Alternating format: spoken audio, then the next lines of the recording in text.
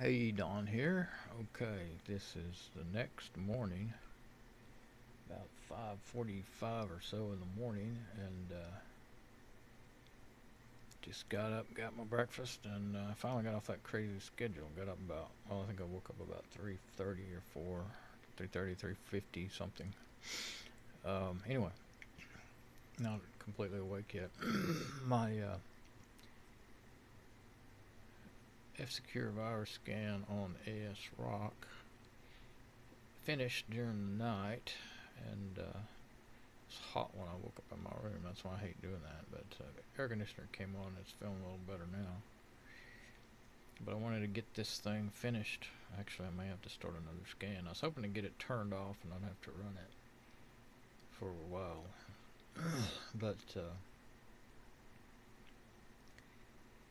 it come up with it has an error report, and as you can see there, and one or more files are not scanned, and it gives the addresses of them. And but the thing is, it doesn't can't see the full. Some of them you can see the file name, but like the ones that are in my downloads Linux distro Windows exes, that's cut off. So I have no idea what files they are. And Windows installer MSI, that's somewhere in the probably an old Windows update or something, unless it's a malware of some sort. But couldn't scan. It says timeout. Scan timeout. There's three of them. I mean, they have just numbers and for the names, but that makes that's kind of normal for Windows updates and stuff. But it's also how they hide malware. So by doing things, trying to make it look like something legitimate. Windows logs, CBS persist long number .cab. I kind of wonder. I don't look in there much anymore in those kind of folders, but a cab file is a compressed file, so why would it be in the logs folder? Makes me suspect it. Then there's the ones that would break the system, maybe. Let's see, maybe not, and for making it run, but it breaks something. Windows System 32, driver store, file repository, Android Win. I don't know why there's anything to do with Android in there, really. Well, yes, I do, because I've been running that My Phone Explorer app on here connected to my Android phones to control it. So let's try what that has to do with. Thought I'd get by without coughing, but I didn't make it. Okay. I noticed even when I always turn my head away and try to get away from the phone, but it doesn't help much. It's still really loud, so sorry about that. There's 4 System 32 things in System 32 that it couldn't scan. WDF CO installer deal.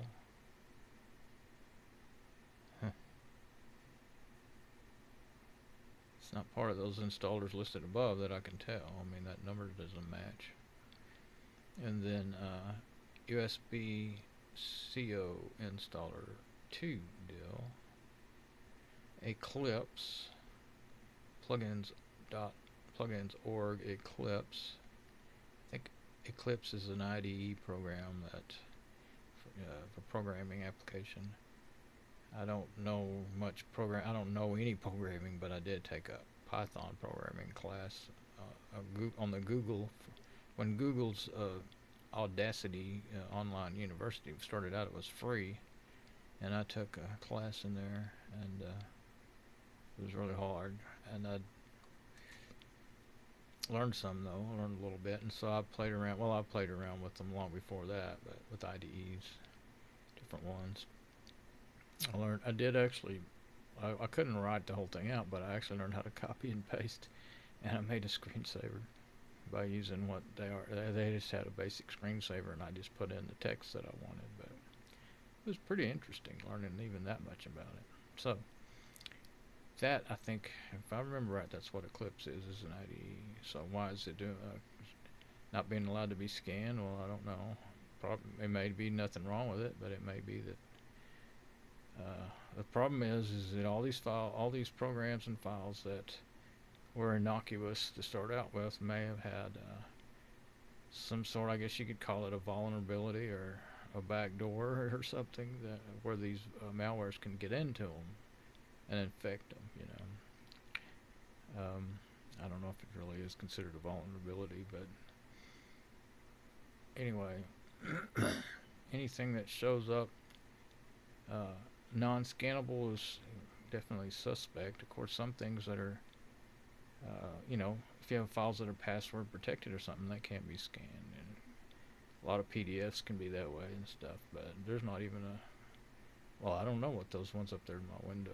There could be PDFs in there. I do save PDF manuals and stuff along with my ISOs and my Windows executable files. They all have to do with everything in those folders. I do that on all my systems. I name it the same name, download, and put it in downloads, Linux distro, ISOs, and Windows executables. So it's something to do with running Linux, installing Linux, or something. So I know that much. But what I'm going to do, I want to see if my USB keyboard works. Well, I'll just keep it up here. I'm going to hit enter. Oh, it does. So I didn't lose connection in here. I went ahead and got both keyboards out. The other one has been plugged in. I just, of course, left it plugged in while it was running. Well, I got them out and up on my keyboard tray, and in case I couldn't do anything. But, okay, no malware found on master boot records. Well, that's good. No malware found on the scan drives. Well, that's good. Scan error. One or more files were not scanned. This scan is now complete. Your computer will be restarted. So should I restart it back into Windows? Well, you got all those suspect files, but it's not going to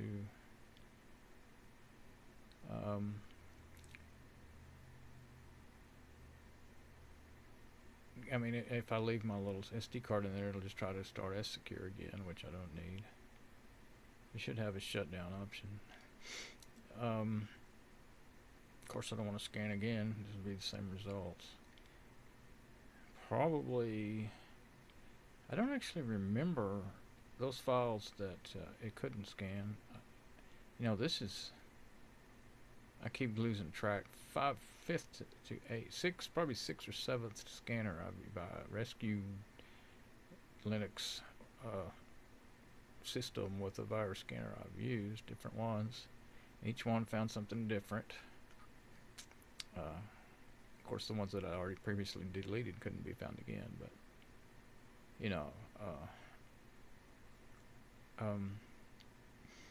each one found something, and I got rid of it. And this could be good news, that I'm finally getting it cleaned up, but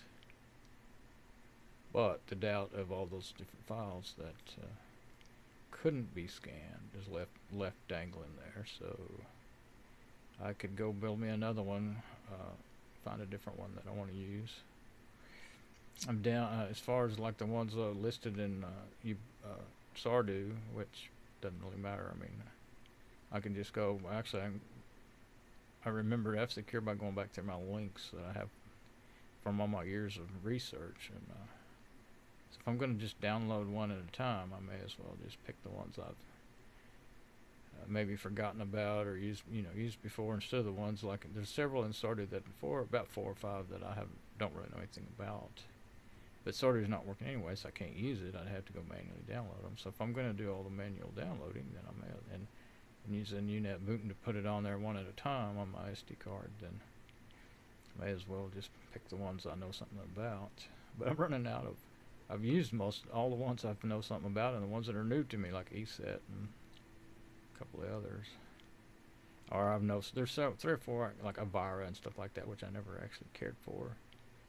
I didn't like the way they worked, and I didn't like. They seemed to always miss stuff. Used to. I haven't really used Avira since. Actually, I think I was running Windows 98 probably when I used Avira. So that's like 2000, 2001, So I actually had it on my system for a while, and I didn't like it at all. And then I discovered. Back then, I used to use Symantec and Avast.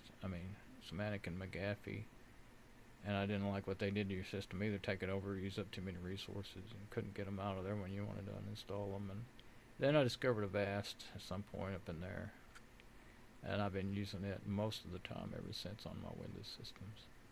For a while I went and tried some other things a couple of years ago and didn't turn out liking them too well either. So, and Avast always rates in the top 3.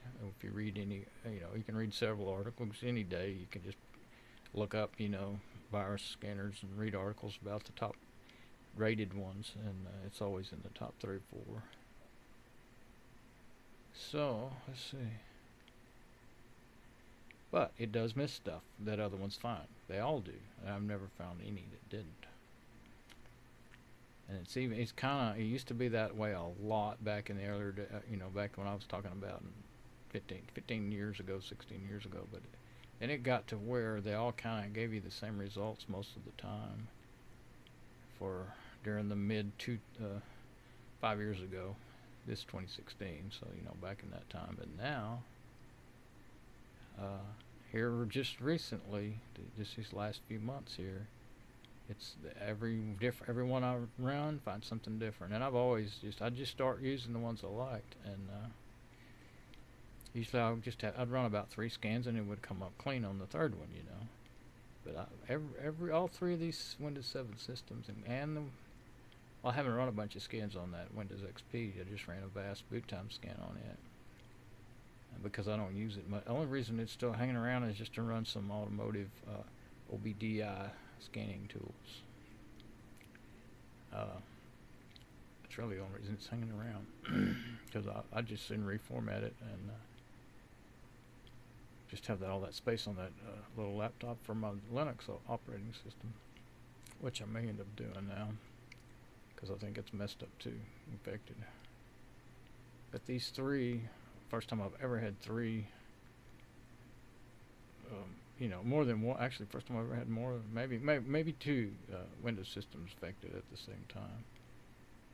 So, and I'm guessing that those files that kept saying adware this, and even said adware Trojan, which I thought, why would they name an adware Trojan? Well, maybe it is a real Trojan after all, because they were all on those 3 systems, and I did leave them on there when I did my scans, and so evidently I made a big mistake, and that was where it all came from. It's the only thing I can imagine. So it all came from, and how it spread, it started crawling through the system. Because Trojans, they used to call them, viruses, worms.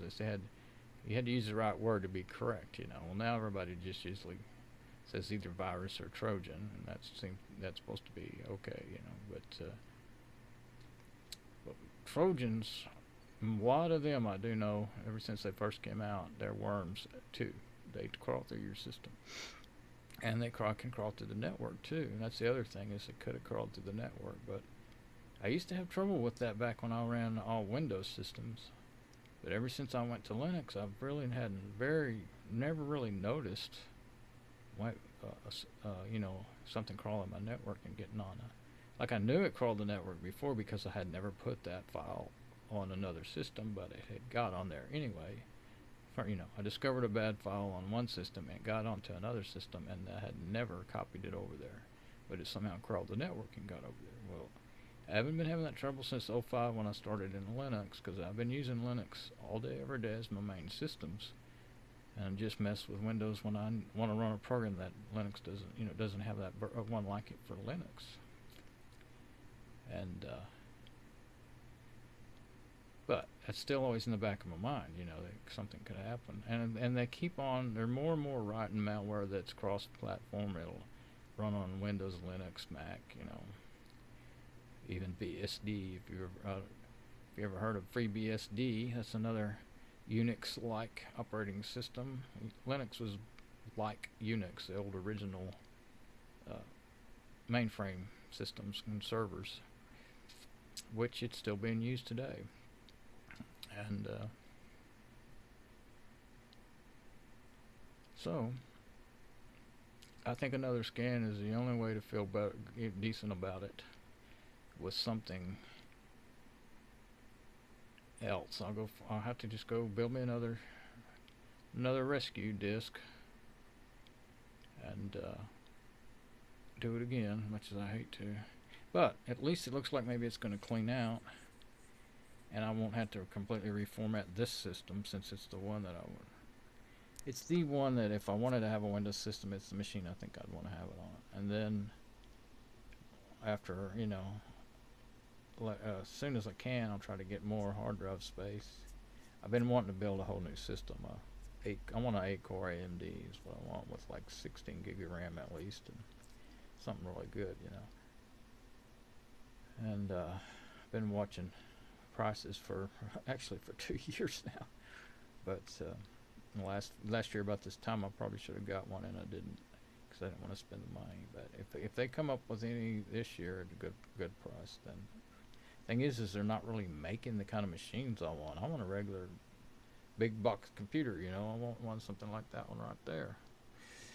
And the only place you see them now is advertised, you know, for gamers, and they jack the price up because they've got the word game on it. And it's really just the same old systems that I've been looking at for all these years, you know. But I want something that's got a real video card.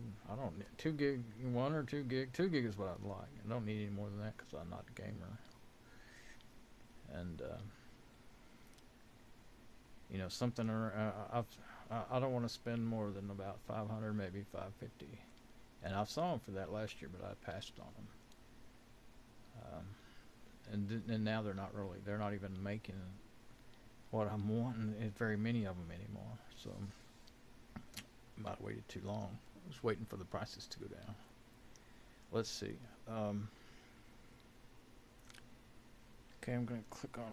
Oh, it doesn't matter which. I got my hand right. I can reach the black keyboard real good. Okay, restart. Do not restart the computer. Okay, so when it restarts, try to hold still.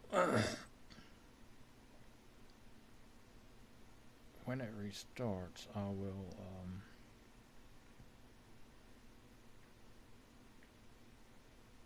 did it just shut down? No, it restarted. Can't tell. The blue light's still on. It didn't shut down. There it is. Okay, so when it gets here, I will just go over there and hard shut it down. Mem test. Well, I don't need to run mem test, but now what I'll do is that's very handy to have. They put that on a lot of rescue systems. These that are real basic like this, if there's anything they'll put on them, they'll put mem test on them. So I'm going to go shut it down and build me up another something else and scan it again. And hopefully this one will be cleaned up enough to where I feel like I can use it. Alright, this done. We'll probably be back again with whatever it is I'd scan with. Bye-bye.